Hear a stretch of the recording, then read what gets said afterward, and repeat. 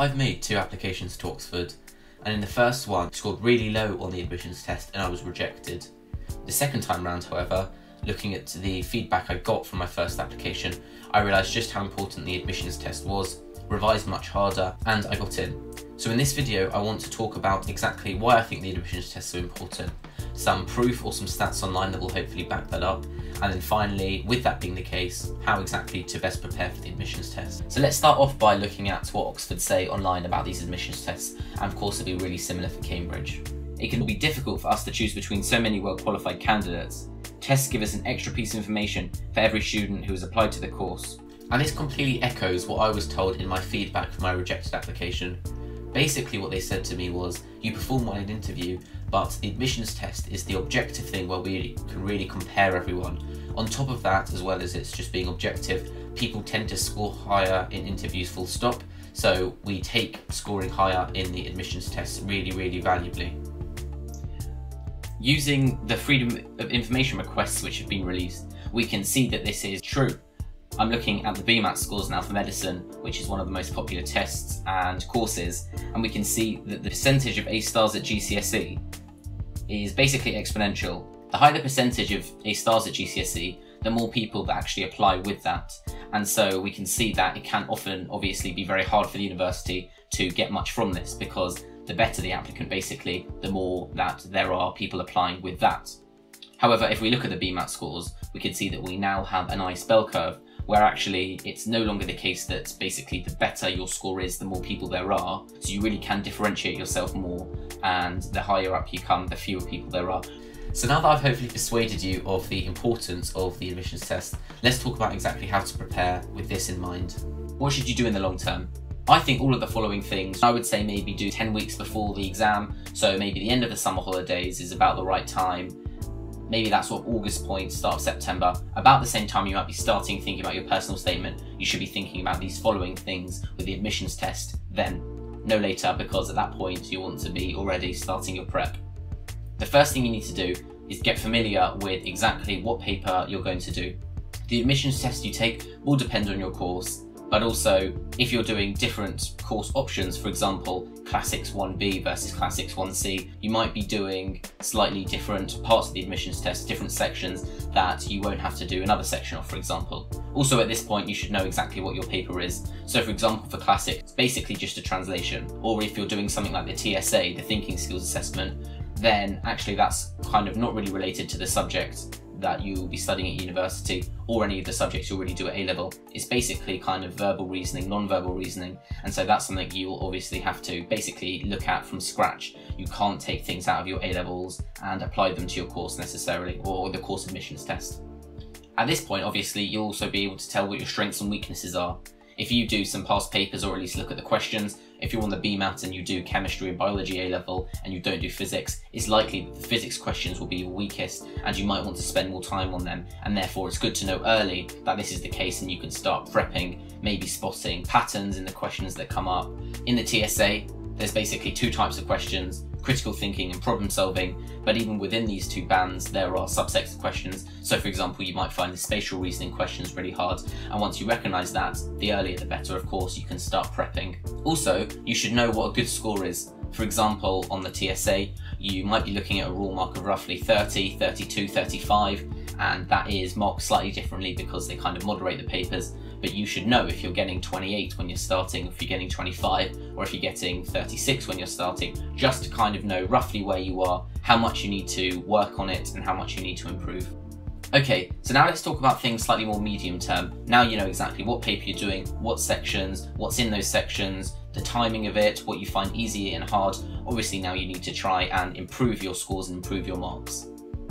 I would say this is within that sort of last 2 months, maybe 1 month before the paper. The papers are normally in October, so maybe as you're starting school, you're starting to do this practice for your admissions test. Just because the tests might not be subject knowledge, for example the TSA, doesn't mean you can't improve your scores at all. And of course, many of the admissions tests are actually related to your subjects as well. For example, my CAT was just a translation, so you absolutely can improve your scores. If you look on the website for your course and there'll be a section about your admissions test, you might be able to find some past papers. Alternatively, depending on the test, you might be able to find answer schemes as well, if it's one of the multiple choice ones like the TSA, and you might even be able to find work out answers where they go through exactly why the answer there was E as opposed to B, and you can see all of these things. These are obviously a great place to start, but just like revising for A-levels or any other exam, you don't want to go through the past papers too quickly, because if you do them all within the first 2 weeks and you've still got 4 or 6 weeks left you want to be revising, that's kind of pointless, because you want to be using your practice papers in the right way. You don't want to use them too early before you've kind of learnt the course and can use them as best possible. One option of that is buying books or online finding these books of past paper kind of mock questions that aren't necessarily by one of the other previous years, so you can save these actual official mock papers or old papers for later. And of course the benefit of some of this is in the TSA, for example, it can sometimes split it into different sections. So within your critical thinking section, you can have all the different types of questions. So if you find one hard, you can just go through those few pages of that practice paper book, blitzing through all those questions, trying to improve that specific part of it, as opposed to, of course, the past papers, which will just have them in all kind of muddle, which is, of course, less useful for actually learning. Similarly, for the CAT, which is a translation, the one I did, you tend to get words that come up again and again, and so that's really useful to know in advance and kind of prep these words. For example, in the John Taylor Greek to GCSE, which is, I think, a common textbook that people use for A-level, there's a section of 300 verse words. In the CAT, you have a translation of some prose, basically a bit of a story, and then some verse, which is basically a poem. And these poems you often don't do until year 13.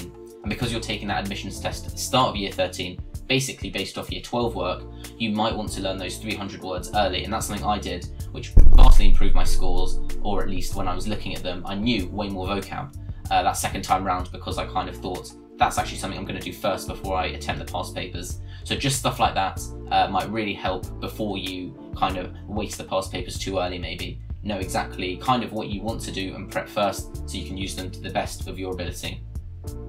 And finally, speak to your teachers, see if they can help out. Some of them, like I say, are of course more tied to the subject, so I was really lucky, I felt, with classics, that I could go to my teacher or my teachers and they could obviously help me quite closely. And when I had done those papers, I could just do some other A-level kind of translations, and they were quite similar. Of course, the admissions test is slightly different, but compared that to the TSA, where it might be kind of weird for your history teacher or your politics teacher to be helping you, in the sense that they might not be able to help as much because it's not so related. But if your subject is related, if you're doing the maths admissions test, the physics admissions test, definitely speak to your teachers. And otherwise, if you're doing something like the TSA, it's still worth as well. Maybe they can go through some stuff with you. If there are a few of you, maybe you can have a bit of a lunchtime club where the teacher goes through these things with you. Let's quickly talk about what to do in the short term, that night before or the day of the admissions test you'll do. Obviously, much easier said than done, but really don't panic when you go into it. The majority of people say that the hardest test they do of the past papers they've done, the mock papers, and the one that they actually do is their real one. Basically, because of the pressure, you know, that's the one. You're in a hall with loads of people, you can't do it from the comfort of your house. And don't stress if when you go into the exam you think, oh, I've really been preparing for things that were a bit easier than that. Everyone in the room's thinking that. So that's the first piece of advice I would give. Secondly, just treat this as every other exam, just because it might be a thinking skills assessment where you're not really regurgitating knowledge or anything like that. It doesn't really feel like an A-level exam. Treat it the same, do whichever routines work for you at GCSE, and if you did any exams at the end of year 12, maybe take a few days off before the actual day from past papers. So if you have a bad one the night before, you don't stress and then think, oh, actually I've taken some bad momentum into the paper which is the next morning. And of course, watch your timing. These tests often have the hardest bit being the timing, whether that be finishing it, and of course, as people say, if you had the whole day you could probably do really well, but you don't. So make sure you keep your timing in check. That's of course one of the things you can do when you practice, knowing how much time to spend on each section, but don't get that wrong in the exam. So there we go, that's it for this video. Hopefully that was useful, and I wish you the absolute best of luck in your admissions test when you take it. But apart from that, have a good one, and I'll see you in the next one.